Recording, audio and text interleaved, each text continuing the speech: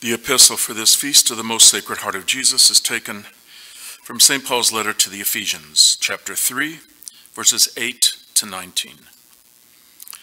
Brethren, to me, the very least of all saints, there was given this grace to announce among the Gentiles the good tidings of the unfathomable riches of Christ, and to enlighten all men as to what is the dispensation of the mystery which has been hidden from eternity in God, who created all things, in order that through the church there may be made known to the principalities and the powers in the heavens the manifold wisdom of God, according to the eternal purpose which he has accomplished in Christ Jesus our Lord.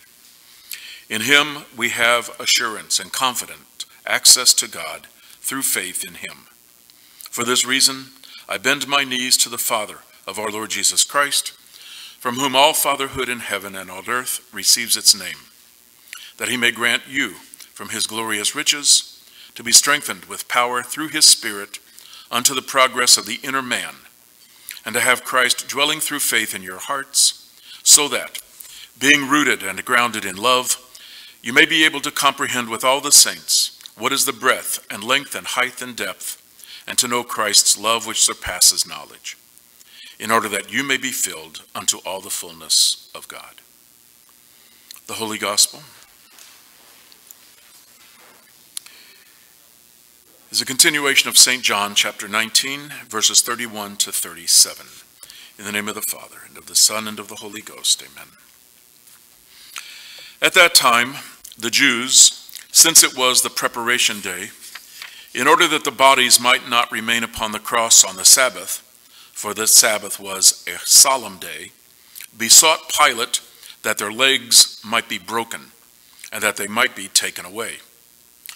The soldiers therefore came and broke the legs of the first and of the other who had been crucified with him. But when they came to Jesus and saw that he was already dead, they did not break his legs. But one of the soldiers opened his side with a lance, and immediately there came out blood and water. And he who saw it has borne witness, and his witness is true. And he knows that he tells the truth, that you also may believe. For these things came to pass, that the scripture might be fulfilled, not a bone of him shall you break. And again another scripture says, they shall look upon him whom they have pierced. These are the words of today's Holy Gospel.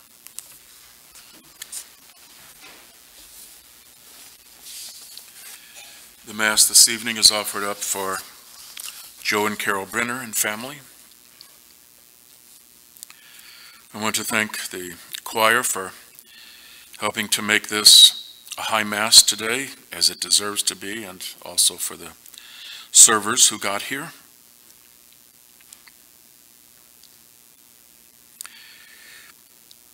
On this feast day of the Sacred Heart, the Church asks us to pray before the Blessed Sacrament the act of reparation to the Sacred Heart, which is why those sheets have been passed out to you. And we're not going to do the entire thing, but just the prayer that says the act of reparation. So we will do that after the sermon with the tabernacle door opened for a minor exposition. We'll kneel down, all of us, and say it together and try to stay together.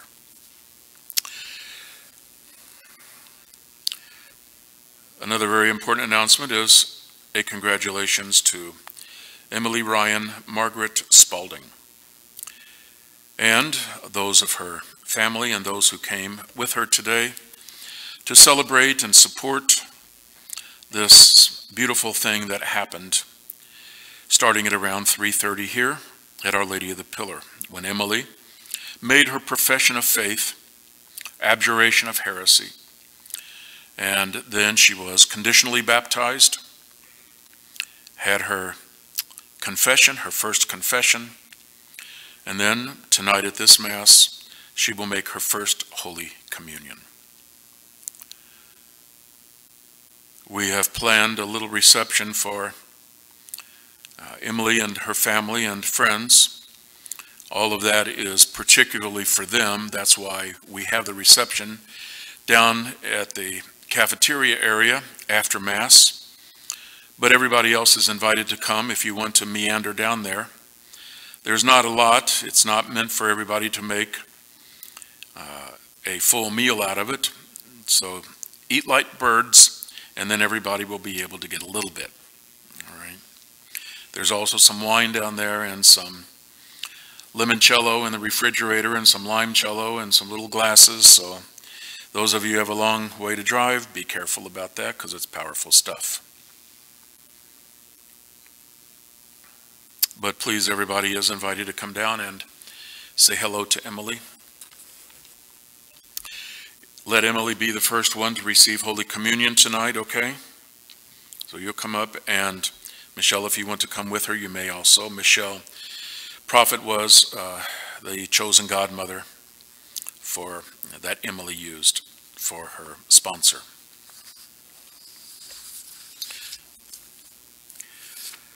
On this Feast of the Sacred Heart, what a beautiful day for any Catholic, and what a beautiful day even more for those who are going to join the church and have their first taste of God.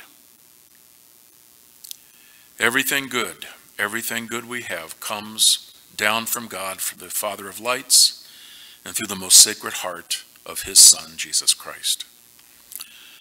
The devotion to the heart of Jesus, many people believe, was first started by St. Margaret Mary. And that is not entirely true. There was one who began the devotion to the hearts of Jesus and Mary a little bit before our Lord appeared to St. Margaret Mary. He asked her to popularize it and promote it more. But the very first one to do that was a priest, a French priest named St. John Eudes, E-U-D-E-S. And in preparing for this feast day, I, knowing that, wanted to just do some meditations of St. John Eudes on the Sacred Heart. And what I found was not on the Sacred Heart, although I could have, but I stumbled on something before that. And it was so beautiful because it fit in not only with the Sacred Heart, but also with what happened with Emily today and the graces that she has received so far. And I thought, what better than to read just a few of these little meditations from St. John Eudes for everybody here. And when I do that, I want you to realize, when you're listening to what this saint is saying in the 1600s in France, why don't we hear it today? Why aren't the priests preaching this today and saying these things? Good Lord, we would not have this problem in the church or in society. All of the world would be reformed if every priest in the Catholic Church spoke like St. John Eudes. The whole world would be converted. But you hardly ever hear any Catholic priest, not even of the traditional groups, speaking the way St. John Eudes speaks. Listen to the truths that he says, the most basic, strongest, foundational truths. And at the same time, realize that none of these are believed by most Catholics today.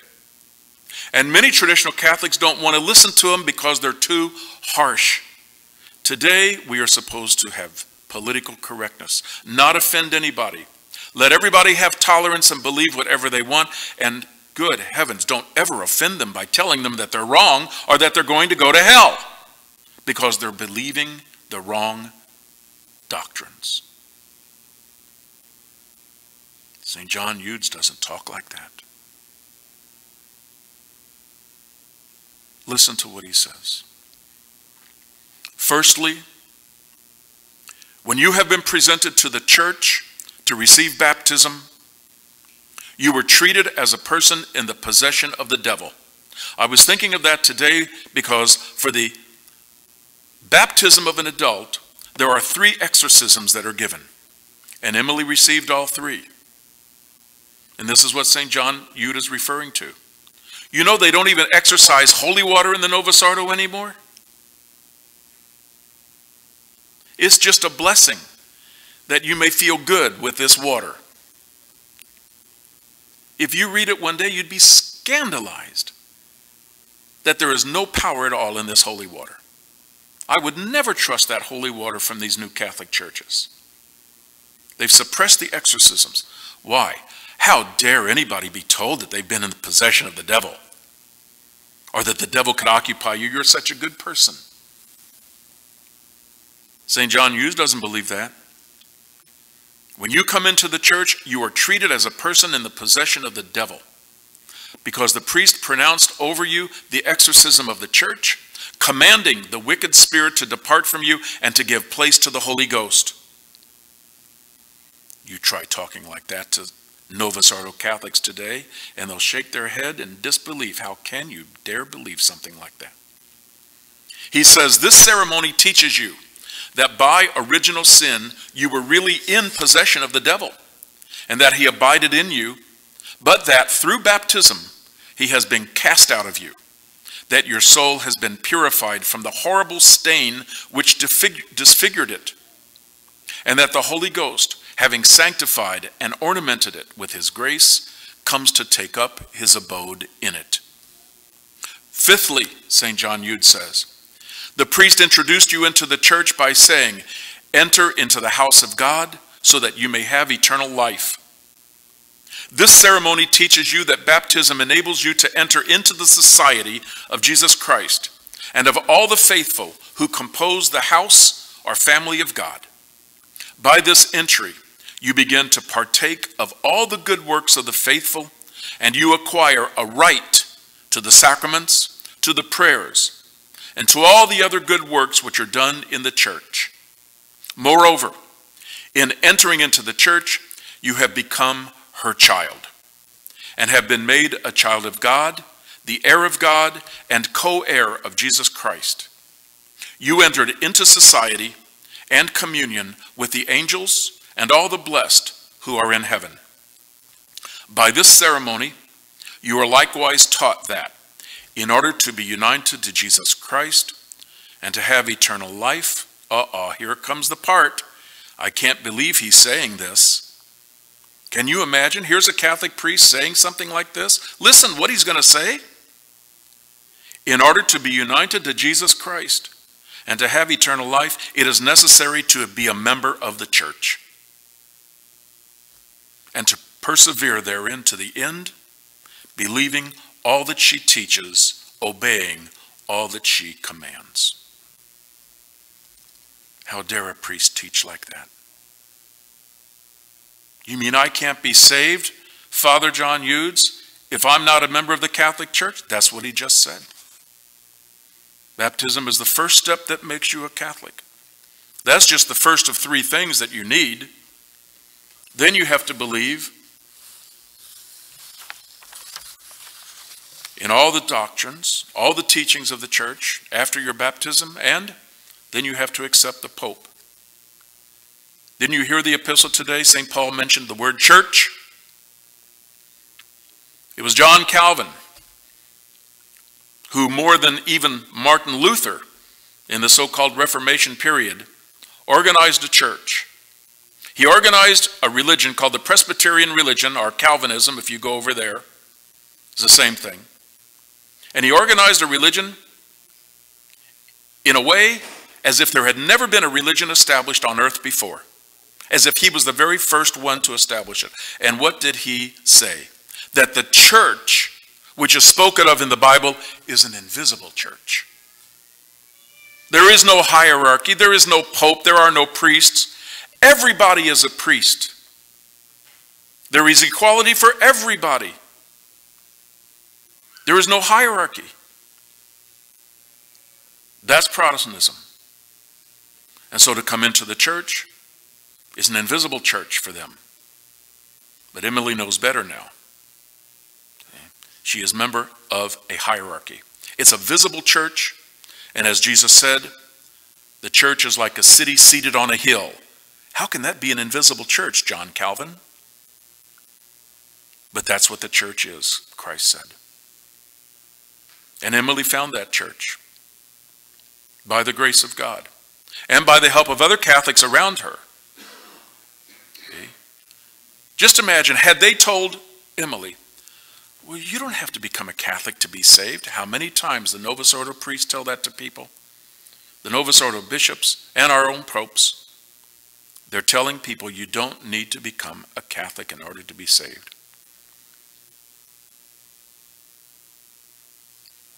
The story is that a woman a couple of years ago went to Pope Benedict and asked him, I'm from Germany, I'm Lutheran, do I need to become a Catholic in order to be saved? He says, go home and enjoy yourself. Enjoy your Lutheran religion. God loves you all the same.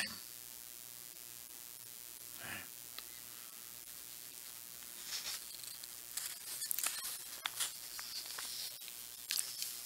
St. John Eudes continues,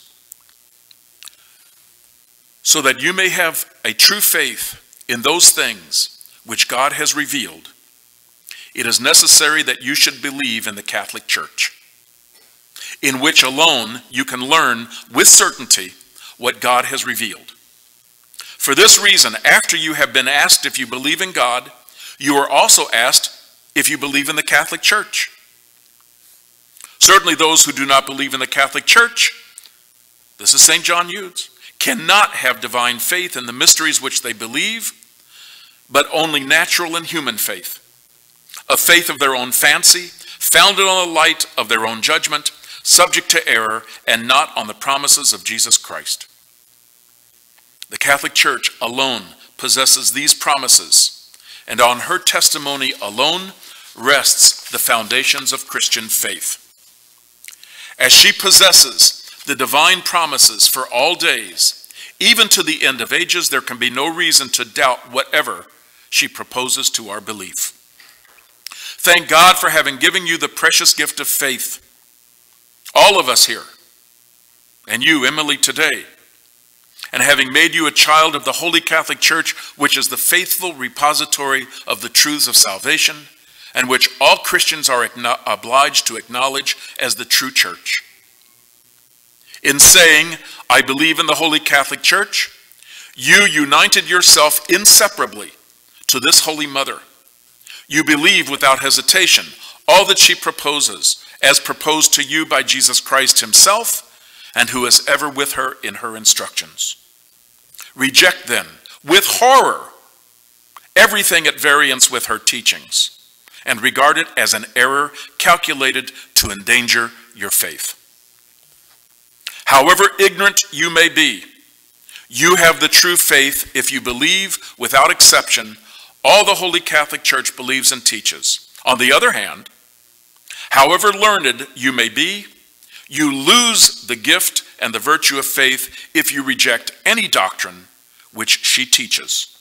For her faith is your rule. As there is but one faith, says St. Paul, to wish to divide it is to destroy it. Heretics not only differ from the church in faith, but they also differ amongst themselves, a proof that they do not have the true faith, which is one. The Holy Catholic Church never has suffered and never will suffer a difference of faith in regard to any article. Her faith is the same in all times, in all places, and in all true children, her true children. Thus her faith is one and the only true faith.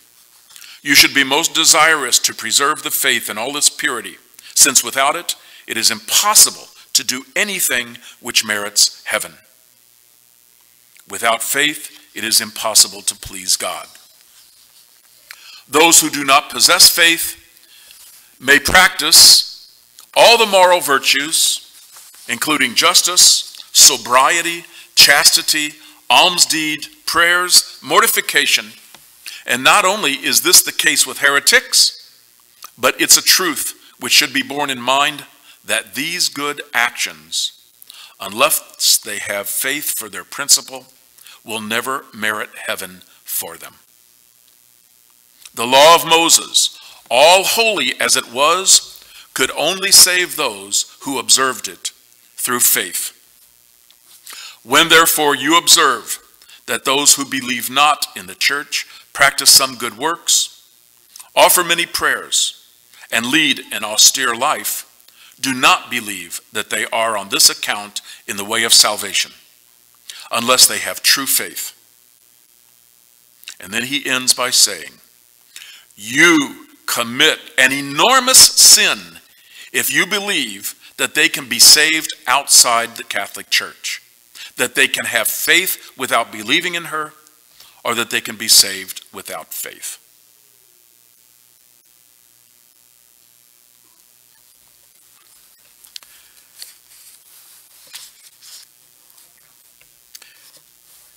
Emily today professed her faith. I don't expect that she's going to deny any article of it. I think that she loves her new Catholic religion, and I think that she's going to practice it well, at least in its belief. But you know that in order to be saved, it's not enough to believe correctly, but we have to live correctly. We have to behave correctly. Catholics may believe all the doctrines, but if a Catholic is damned, even though he believes all the doctrines, he's going to be damned because he didn't live well. He didn't behave well because his morals were bad. That's why Catholics go to hell. And the majority of Catholics who do go to hell go there not because they're in a false religion, not because they disbelieve a doctrine, but because they just didn't live up according to their beliefs. Now, what do you think about that? Bad Catholics. Bad Catholics are the cause of everything that's wrong in this world. Everything. We want to blame Hillary. We want to blame these other politicians. No, it's ourselves. We are the cause of everything. Because we are the only religion that has the truth. And God blesses the world through us. And when we are bad, the world is not bad. It says by one of the saints that when God wants to punish a people, he gives them bad priests. He doesn't rain down thunder and lightning on them and cause earthquakes. He gives them bad priests. That's the worst kind of punishment that there can be.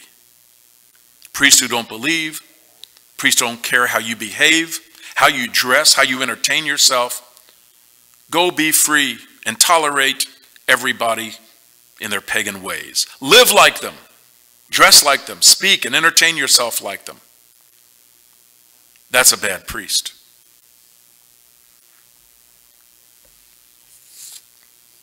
Saint Bernadette of Lourdes sometimes thinks of these saints as being just sweet little people who love God and stay in their room and say their rosary all day. Listen to what Saint Bernadette of Lourdes said. It's a well-known account. Sister Marie Bernard Subaru Bernadette is in the convent of the Sisters of Charities in Nevers. It's 1870.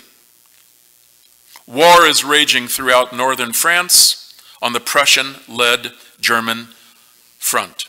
The armies are marching toward Paris. The first printed version of the account was published while she was still living. And here is the following account. A visitor came to Bernadette at that time and made her the following questions.